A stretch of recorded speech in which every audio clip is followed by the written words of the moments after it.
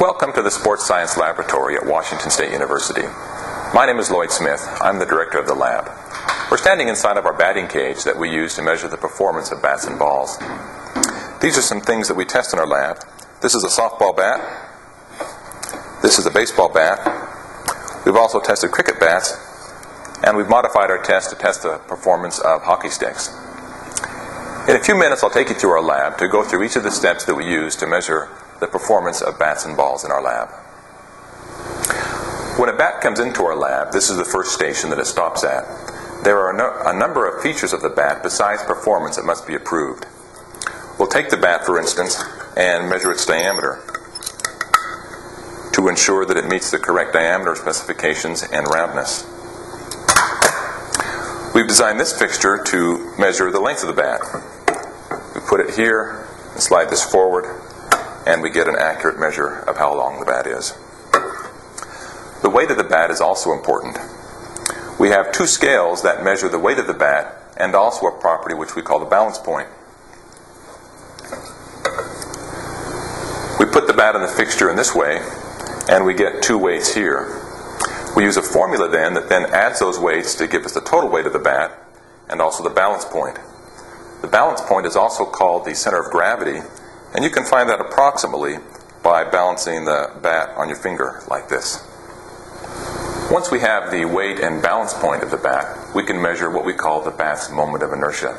That's a measure of where the weight is on the bat.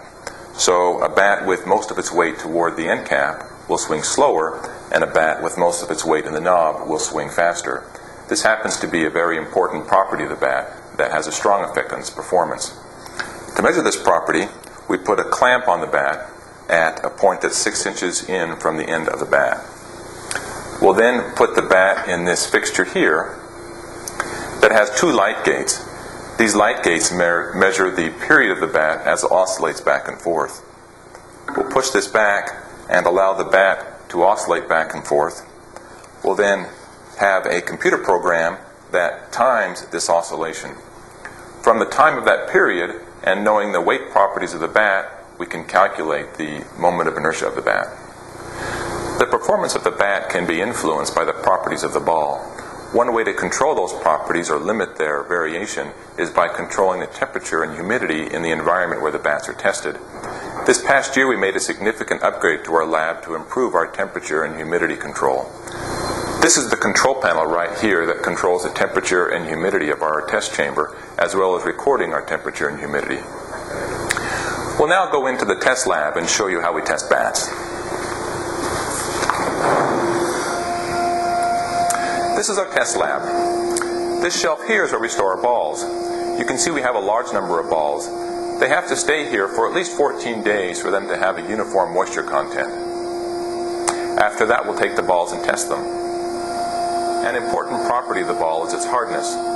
We measure that by putting it in a load frame like this and compressing the ball 1/4 of an inch.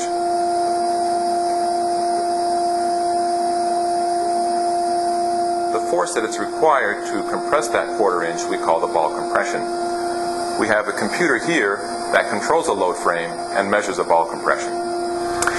This is our air cannon that we use to test balls. This will be a softball that we'll fire here in just a minute, and this is the sabot. We call this a sabot-style air cannon. The ball rests inside of the sabot. We load the cannon like this, and then the breech end of the cannon is closed. At the exit of the cannon, we have what's called an arrestor plate. This stops the sabot and allows the ball to travel forward. So the arrestor plate will come forward as the sabot strikes it. The ball will pass through, and then the sabot will hit the arrestor plate and then fall down and catch in the net. After the ball passes through the arrestor plate, it comes through our light box. Here we have 3 light gates.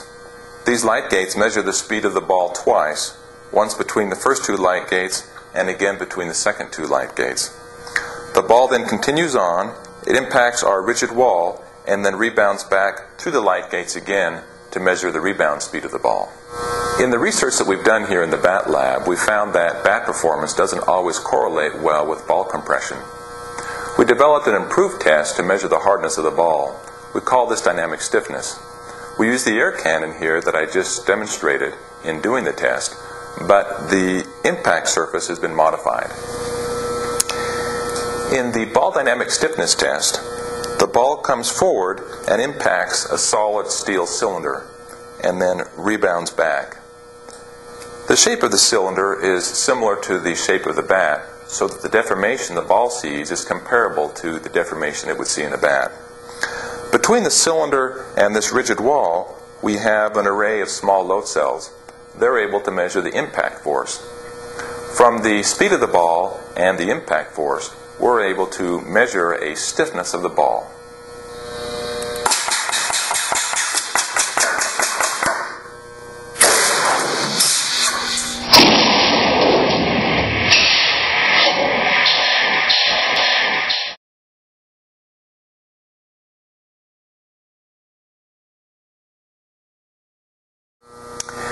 This is the program that we use to measure the ball dynamic stiffness.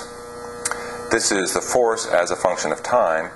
This peak force here is the force that we use when we compute the ball dynamic stiffness. Another property of the ball that's very important is its coefficient of restitution. We often call this the core of the ball, and most balls have that labeled right on the surface of the ball. The core of the ball and the hardness of the ball are independent properties. You can vary the hardness of the ball or compression or dynamic stiffness without changing its coefficient of restitution, and vice versa. We measure the coefficient of restitution in a way that looks very similar to how we measure the ball dynamic stiffness. We use the ball air cannon as we did in the dynamic stiffness test, but now instead of having a cylindrical surface with a load cell, we have a rigid flat wall. So the ball comes in, hits the flat wall, and then rebounds back. The coefficient of restitution is simply the ratio of the outgoing ball speed to the incoming ball speed.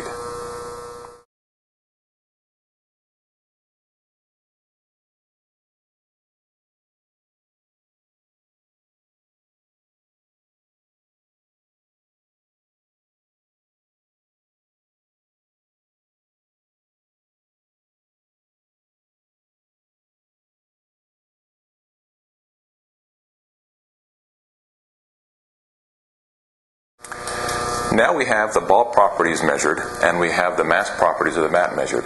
It's time to measure the performance of the bat. This is our bat cannon. This is a sabot style cannon, just like our ball cannon was. We load the ball and sabot in at the breech end, as we did before with the ball test. And at the back end of the barrel, the arrestor plate catches the sabot and allows the ball to pass through again. This is the light box of the bat cannon. It's very similar to what we use for the ball cannon. We have the same types of light gates that measure ball speed. The light gates are mounted vertically so that we have a better field of view of the ball rebounding off of the bat. The bat resides here, right at the back of the light box, and it's on a pivot, so after the impact, it can recoil back. This is the pivot of the bat. The shaft rests on low-friction bearings, and on the bottom of the shaft we have an optical encoder. That allows us to measure the bat speed after impact. A significant difference between what we do in the lab and what happens in the field is the motion of the bat. In our lab test, the bat is stationary before impact, but in a game the bat is being swung. We account for that by increasing the speed of the ball as it comes in toward the bat. In softball, for instance, a bat at the high level of play might swing at 85 miles an hour, and the pitch in the slow pitch game might come in at 25 miles an hour. Those two speeds add to 110 miles an hour. Since our bat is initially stationary, for softball, we'll fire the ball in at 110 miles an hour toward the bat, so that the relative speed between the bat and the ball are representative of what would occur in a game. If we had a baseball bat here, the speed might be 140 miles an hour, say to account for a 70 mile an hour bat speed and a 70 mile an hour pitch speed.